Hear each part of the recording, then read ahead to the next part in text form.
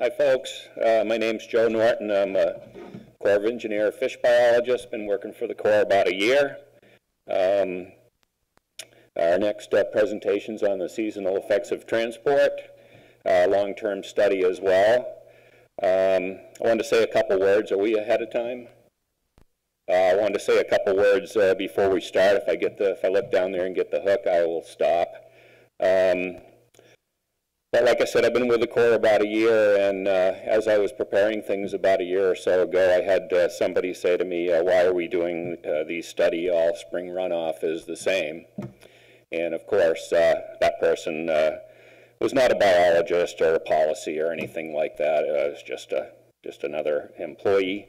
And of course, as we're seeing, all of these seasons are different. This year, I would say, last year was very unique. We had court-ordered gas cap spill. We had a new juvenile bypass system.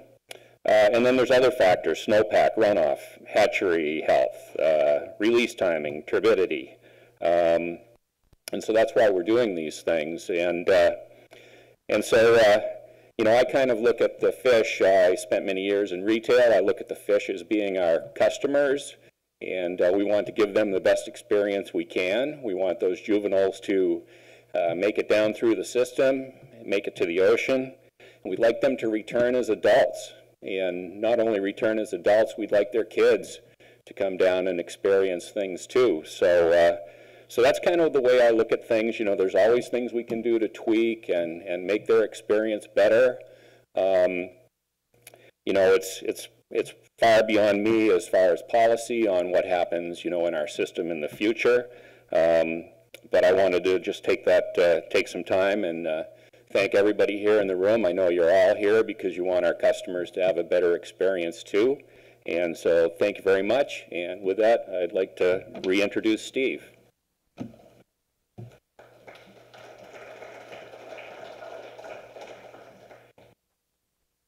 Thank you, Joe.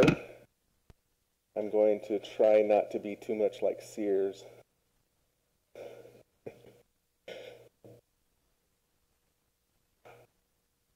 Okay, so we'll switch from a lot of this juvenile survival here into one talk about results of the smolt transportation program. And again, this is this is another study that has used data going back nearly as far as we can go. I have done similar analyses on migration years back to 1997. Mercifully, I won't be showing all of them today. I'm just going to be talking about the updates for the last since last year. So I'll be talking about migration years 2014 through 16, using adult returns through last week. There probably are a few more since I ran that report, mostly steelhead, but not a whole lot. Each year I'm able to add one more migration year because we have the 2 ocean fish. Still not complete, but enough to start looking at patterns in return ratios.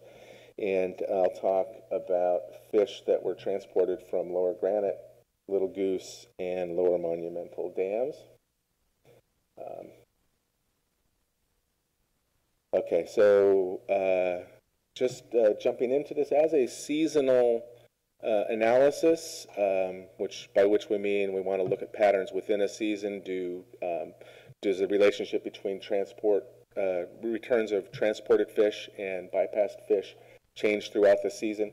Well, we need to have a time stamp of when the fish were migrating, and I'm using again all the fish that come down from the Snake River Basin, and then we then look at those fish that were detected at Lower Granite, so that we do know, or I'm sorry, at Lower Granite or the other transport dams, so that we know the date that they were there.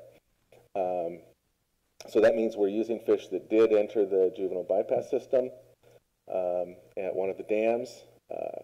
We use fish that were tagged upstream of Lower Granite or collected and tagged at Lower Granite.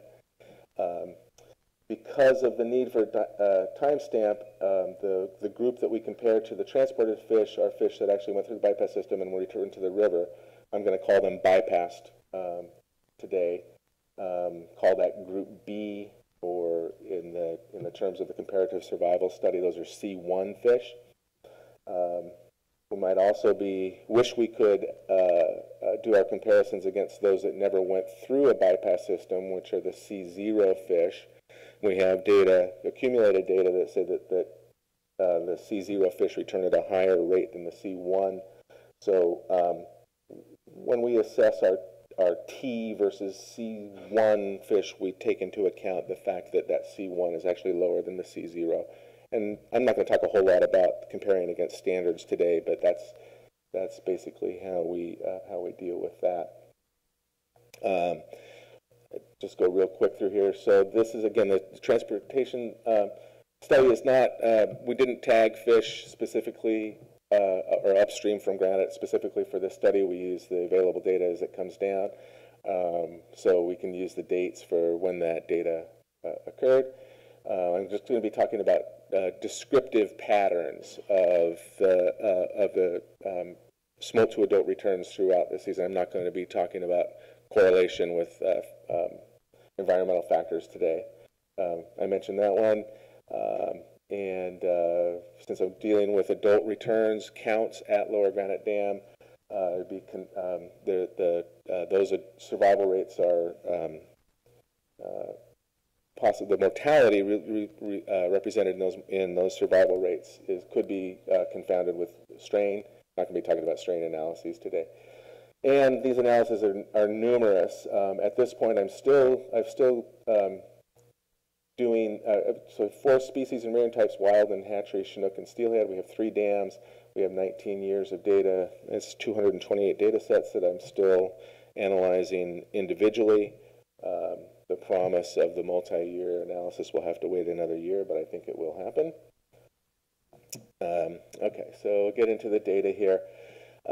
So let me talk about, as I said, 2014 through 2016. So I wanted to briefly just describe what those kind of water years were for the juveniles. So in 2014 was, for flow and spill, was nearly a spot on average kind of a year. The water temperature was actually slightly cooler than the average years. 2015, of course, was a very low flow year where spill percentages were high, reaching 50% for some parts of the season, and the water was very warm. 2016 was an overall an above average year, but as I mentioned during the previous talk, it was kind of a flat pattern where it didn't rise through May like flow usually does. Average spill year and warm water, although not as warm as 2015. So just if you want to keep that little depiction in mind as we go through. And I also wanted to talk about, I'm going to be showing results of two types of estimates. One is going to be the results of some regression estimates based on daily data. So those are going to be lines and curves. And then those plots also have some points that are based on weekly accumulated data, just to illustrate where what the actual data look like. It's not, so the regression estimates are based on daily data. The points I'm showing are weekly. I don't show the daily points because they're far too noisy. But when we start accumulating data like that, and we run into, especially in this data set for some of the later weeks, we run into situations where we have no adults returning from a certain week. And so I'm going to be showing what's called a median unbiased estimator. This is my solution for the 0 counts. This is an estimator that takes into account how many trials there were or how many fish were in the week. So if we get no adults from 10 fish, not a big surprise. That can easily happen even if we have, we're dealing with usually low percentages. That can easily happen with low true SARs. And in fact, the median unbiased estimator, if you have no adults returning from 10 fish would be a 3% return. But it also, instead of just having 0%, regardless of the number of trials, the median unbiased estimator adjusts and says, okay, well, if we had 100 fish and no adults, then we think that probably the true SAR is lower, and then through 1,000. And the advantage of this is that you always have an SAR estimate that's non-zero, and you can always do the ratio of estimates. The ratio estimator always exists. But it does get weird, because if we took 3 weeks in a row that had 100 juveniles and no adults, that each one of those weeks would have this estimate, but then if we summed them together, we'd have 0 out of 300, and we'd save the estimate for the 3 weeks as that. And it's just a product of having to use those zero counts, and there's no perfect solution for any of that. Okay, so I'm going to be showing a series of these. Hope your blood sugar's high enough to get through them. So this is migration year 2014, and these are all SAR estimates. Green points and lines are for transported fish. Blue ones are for bypassed fish. Wild Chinook, hatchery Chinook, wild steelhead, hatchery steelhead. And so I tend to kind of focus on these regression curves.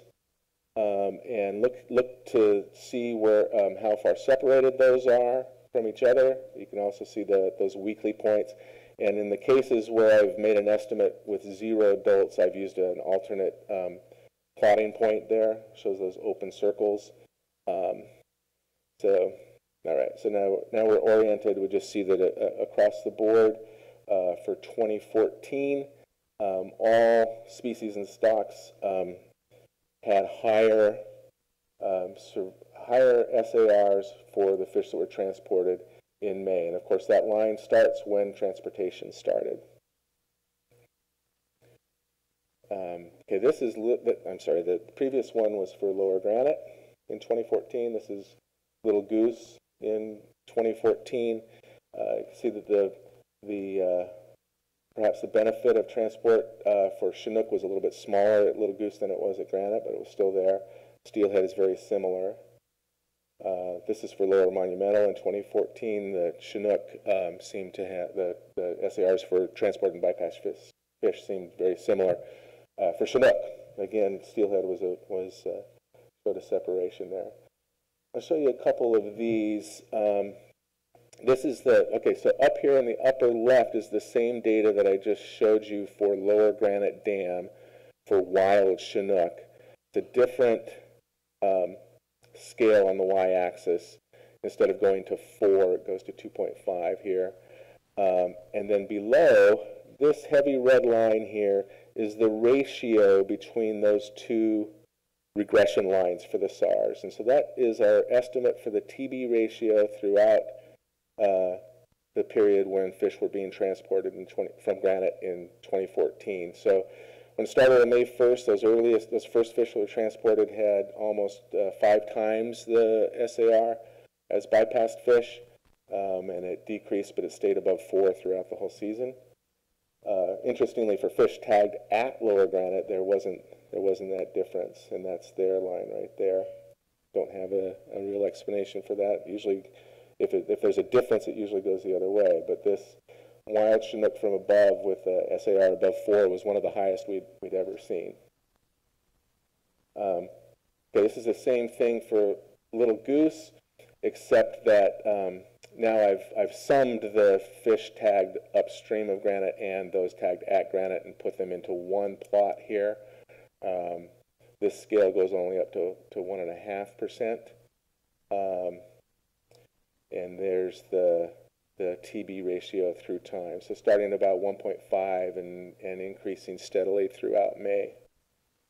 I'm not going to show the LOMO, partly because there's a lot less data there. So this is, I will show for steelhead. This is wild steelhead in 2014. Same thing again. We've seen this plot before. Because of the higher estimates for some week, I've left the scale at 4. And there's the TB ratios for tagged upstream from lower granite and tagged at lower granite. So between 2.5 and 4 throughout May for wild steelhead from granite, and a similar deal for wild steelhead from little goose in 2014. Okay, 2015, we'll go through these quickly. 2015 has in that very low flow year, very few fish that were bypassed during May have returned, and I'll show you a table here in a minute. I'm going to run through these anyway. These are usually based on very few adults, even for the transported fish, but especially for the bypassed fish. But we see, and a lot of these have zero adults down here, and especially for wild steelhead. There's a little goose, so they're getting a little, again, the transport's all higher, lots of zeros down here, kind of a little bit noisier because of the low number of adults. Down here we're getting very, very few. Don't look at that one. And I debated about putting this one up at all, but I did show it last year, and I got a lot of compliments for there were all zeros here, so I actually made information out of no information. But I was going to not show it here. That's a joke. But I decided to throw it in because in 2018, one bypassed fish returned from that week. So just wanted to show that it did pop in there. But I will show it then. And here are the actual numbers that all of this is based on. So this is for fish transported or bypassed at Lower Granite Dam from May 1st to June 4th. 680 juveniles were transported. Juvenile wild Chinook, 873 were bypassed. The returns are 9 transported and 0 bypassed. There's that median unbiased estimator for the bypassed return, and 1 three-ocean returned in 2018. So the rest of it is fairly self-explanatory, but the TB ratio based on that whole month for wild Chinook is 34. So bypass fish didn't do well in the warm, low flow of 2015. And steelhead is different, though. There's one of each that has returned as an adult with a TB ratio basically indistinguishable from 1. Little goose is very similar. Again, 1 fish returned in 2018 for wild Chinook. TB ratio of about 22, but again, for wild steelhead, not much difference. Transported fish didn't do very well either. And there's LOMO showing no adults returning from any of the groups from the low numbers of juveniles that were still being collected there. Okay, so I'm not going to show you the ones with the red lines because they don't work at all. But here's the new data from 2016. Again, wild Chinook, hatchery Chinook, wild steelhead, hatchery steelhead. We see, again, quite a bit higher SARs, although absolutely not high, but transported was higher than bypass for both types of Chinook. Not so much for wild steelhead. Hatchery steelhead, yeah, probably. That's lower granite. This is little goose. Similar situation, except that the wild steelhead did seem to have benefit from transport from little goose. And there's LOMO, very similar. I will show the TB ratio plots here. This is for wild Chinook in 2016. So again, it's between 2 and 3 throughout May for fish tagged upstream. For fish tagged at granite, I didn't bother putting it on the plot because you can see it's a very, very big difference there. From little goose, again, we have a very high peak of a TB ratio that went up above 7, and except for the very end of May, we have an estimate that the transport fish did much better than in the in-river. I'm sorry, did I say wild steelhead? That's little goose, wild Chinook at little goose. Wild steelhead at lower granite, that we show here that not that much difference, but it does amount to a ratio of about 1.6 60% higher returns for transported fish. There's little goose, much bigger difference there. So I don't usually do this, but I thought it was interesting. We haven't looked at this kind of data for a while, or at least I haven't presented it. That's the conclusion of the seasonal stuff, but I thought it'd be worth it to look at some the annual sums. And so what I've done here for wild Chinook, okay, so these are the SARs with bootstrap 95% confidence intervals for the bypassed fish during April, basically. So this is before transport started, just to show you what those look like. And they tend to be higher, as we've seen in so many of those plots. The SARs decrease through time. So these tend to be higher than the bypass SARs during May or during the transport period. And those are in this column. Here we have the transport SARs, and then maybe the payoff here, bottom line, is these TB ratios during May. And so for wild Chinook at Lower Granite, these are very high historic estimates for all three of those most recent years for which we have data. Little goose are similar, a little bit lower. Lomo, can't estimate for 2015, and noisier for the other years, but again, well above one. Well, I guess that first one is certainly for 2016, well above 1. Wild steelhead are actually a little bit lower than the historic average for Lower Granite, if you average those three. You can see the rest of them yourselves. But we had been seeing, up until through 2013, we had been seeing a decrease in overall TB ratios, i.e. the benefit of transportation had appeared to be decreased during the period since the court-ordered spill began and in-river fish presumably began surviving at a higher rate. But these last few years we're back up to a historic average or maybe even above. Okay, yeah, so just quick summary. 2014, the TB ratio was above 3 for wild Chinook at Granite and Goose, between 2 and 3 for steelhead, and this is throughout the season.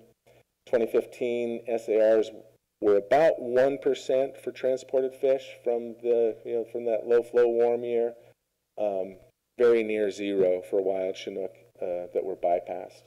Data for steelhead, I'd say, is not really good enough to give a summary like this in 2015, although if you had to, you'd say it was similar. 2016 TB ratios, that shouldn't have said 6, it should be 3, I'm not sure, but greater than 3 for wild Chinook at all 3 dams. Maybe it was even 2, somewhere in there. For that should be for steelhead, for steelhead, the TB ratio is between 1 and 1.5 at Granite, and about 3 for little goose. So broader summaries, results tend to be very similar overall for Lower Granite and little goose patterns, and about 80% of all the fish that are transported from one of those 2 dams. Lomo only gets 20 to 25% of the total, and tend to have the lower ratios. Not sure. Some of these conclusions that were held over from last year. I'm not sure. I'm not entirely convinced that this one is still true. We did see some curves and some trends in 2016. It used to be much more common that the TB would be close to 1 around May 1st and then rise quickly toward the end of May. It doesn't do quite like that anymore. Again, it's the higher than average TB ratios in May of 2014 and 2016, and much higher in 2015. And I didn't show any data on this, but there is a trend for a higher percentage of fish to be moving out of the Snake River Basin earlier in the season, into April. And the TB ratio stuff shows that these flatter lines, as soon as we start transporting, it seems like those transported fish get a benefit. So For about 10 years there, though, we didn't gather much data during April. But as I mentioned before, in 2018, transportation started about a week earlier in April, and so we'll have more data and earlier data to what's going on in April when I'm here 2 years from now. So. Next for this is to do a multi-year analysis with the parameters tied across the years, and we'll be updating. It's been several years since our last summary report. We'll be updating that over the next 6 months or so. And that is all.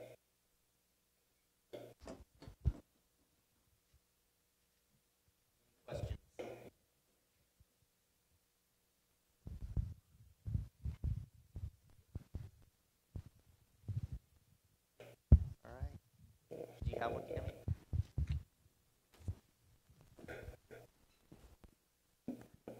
Hi. What is the best explanation for why there tends to be a higher benefit of transport from lower granite than lower monumental? And like in the past, like that's why we abandoned McNary transport. Like, or yeah. So McNary transport for spring migrants. I don't know. When's the last time that was done, Tiffany? 2012 for spring migrants. Yeah, okay. I might not be. I might actually open that to the floor if anybody has a. I mean, I think one thing that comes to mind is that fish that are transported. I mean, if the purpose of transporting smolts is to have them avoid dam passage, reservoir and dam passage mortality, then it seems like the earlier you get them, the more of that mortality they will be avoiding.